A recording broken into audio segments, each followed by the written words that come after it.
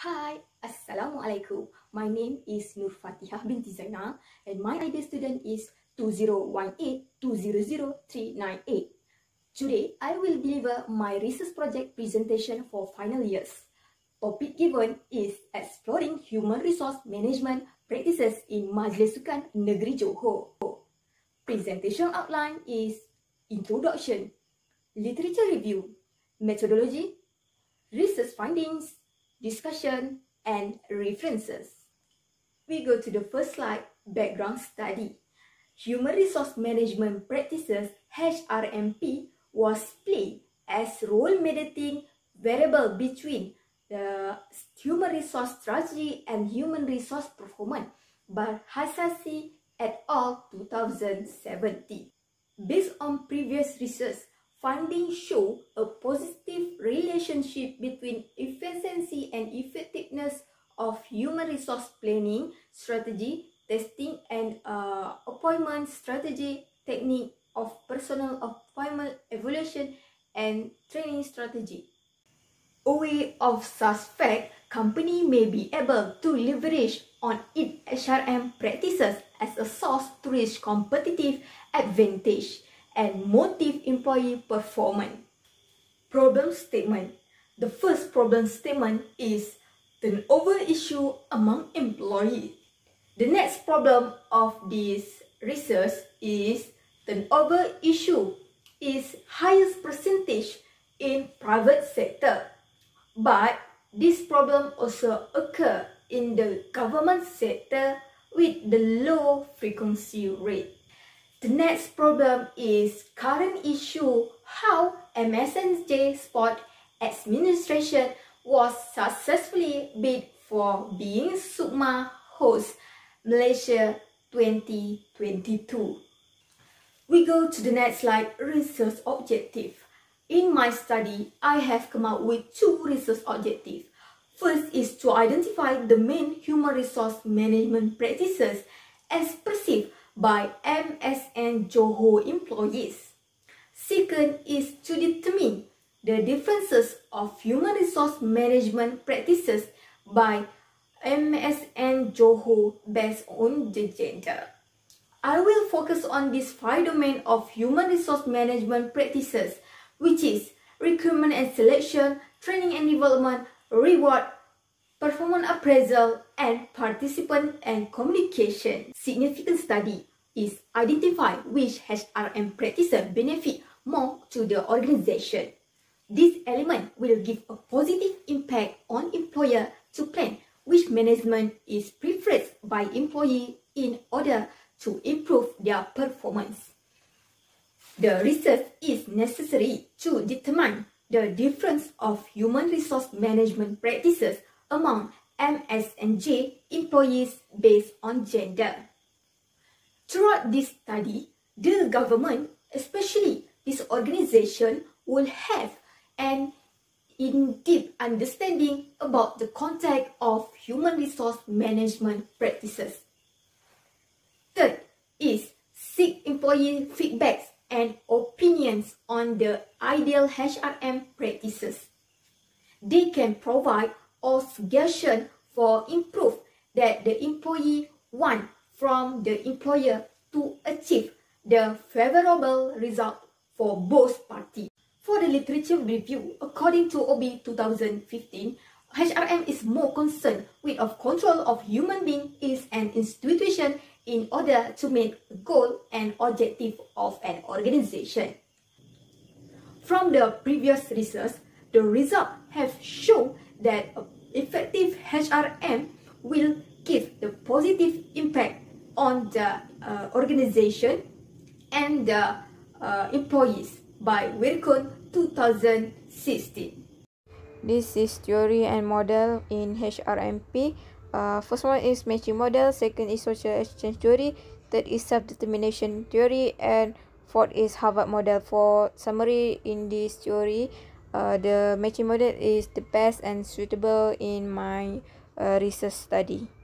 Research design. In this study, I use descriptive research design. Often the researcher use causal comparative when they want to differentiate the variable. The character cannot be manipulated where is unethical. Like in my study, I tried to determine the differences between human resource management practices based on the gender. Sampling. Target population. The target population is employee in MSN Johor, who the sum of the employee is 86 employees by unit pentadbiran MSNJ. Number of sampling. The number has taken is 18,4 respondent. The reason is because regarding to the table Krigi and Morgan 1970, the estimate sample need to be taken from the total number of actual population is 70, and it will added 20% sample in about to drop out. Sampling technique. In my research, I use simple random sampling. This is because this sample has an equal probability of being selected sample. To perform this technique, in my research, I was blast the questionnaire through email employee MSN Johor. We go to the instrumentation. Questionnaire was developed by the author Badger 2014. The questionnaire consists of two sections, Section A and a Section B. A Section A consists of one demographic item only, which is the gender. Section B cover of HRM practices represented by 26 items. Item consists of 5 factors, which is recruitment and selection, training and development, performance appraisal, rewards, and participation and communication. All the items in the Section B were rated on 5-point Likert scale format ranging from 1 strongly disagree and to 5 strongly agree. This is my result for Chrome-based alpha for 5 domains. Data collection procedure. First, I apply for ethical approval from UiTM. Then after I get my approval from UiTM Shah Alam, I give a short briefing to the respondent for explain purpose on the study before them answer of this survey. The questionnaire was distributed to the sample through the email employee MSN Johor. Lastly, the collect of questionnaire. The result have been saved into my Google Drive. The data analysis for the RO1 is to identify the main human resource management practices as perceived by MSN Johor employees. I was used descriptive statistic, which is descriptive frequency. For the second RO is to determine the difference of human resource management practices among MSN Johor based on gender. I was used independent test. We go to the result. This is my result finding for descriptive statistic of gender. From the result, we can see that the male are the highest as perceived human resource management practices, which is 48 responded with 57.1%. Meanwhile, for the female employees are 36 responded with 42.9% responded in this survey are also involved. From all domains at the table, it was shown that the participant and communication with mean 4.1786 and the standard deviation is 0.5101 show that the main human resource management practices as perceived among employee MSNJ.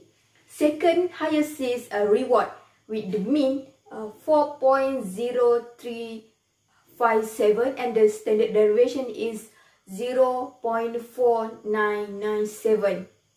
Third is recruitment and selection with the mean 3.8065 and the standard derivation is 0.699.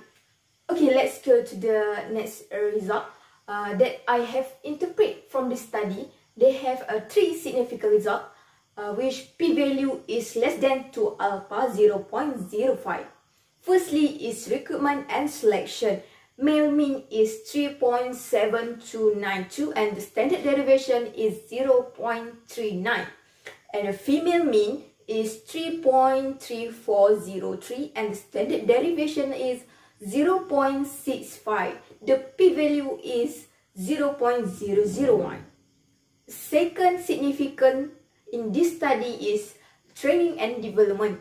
Male mean is 3.7292 and the standard derivation is 0.39. And female mean is 3.4722 and the standard derivation is 0.48. The p-value is 0.008. Third significant is performance appraisal. Male mean is 3.3260 and standard derivation for male is 0.65 and a female mean is 3.9444 and the standard derivation is 0.70. The p-value is 0.006.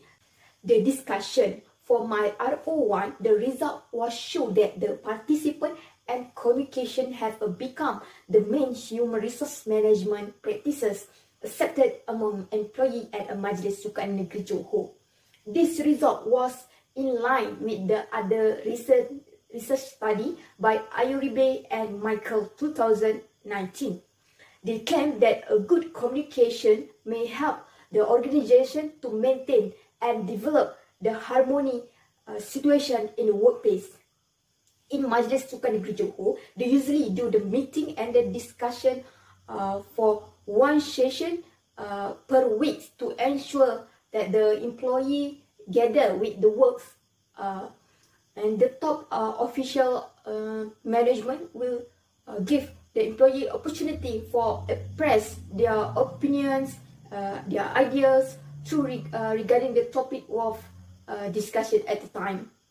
We go to the next discussion for RO2. There is significant on recruitment and selection, training and development, and performance appraisal for this study. It's according to the gender. For the first one is recruitment and selection. The gender difference can be partly explained by biological causes by Gustav Holm 2018. Women had a capacity to have children and were physically weaker than men because of their smaller body. This factor lead to work at home while male possess masculine feature like self-confidence, typically related to strength and power more. Second significant of the result is training and development. Through their examination of the glass ceiling idea by Orgreen, Iyai Ehafona 2011, they show that incapacity of a woman is higher in management position. The position is limited and they are obstacle in joining to training and development. Often they require staff to participate in the planning activity. Third is performance appraisal. Female employees are more likely to be evaluated by the employer because they have a value of quality works, need and stand out in completing the task compared to the male employee. This result was spotted by other researchers from the David, Becky, Mitchell and Fahad 2015. They view that the woman performance appraisals approach to have be more successfully than men. We move to the recommendation of this study. The future researcher need to expand the study in all MSN in Malaysia because they have a variation of the view of employee to the organization is different in each state. And the number of the respondents is quite large compared to this study. Second is proposed to improve the tools and methodology for the future study. The researcher can also use the method of interview respondent to make the main data material other than conduct the survey.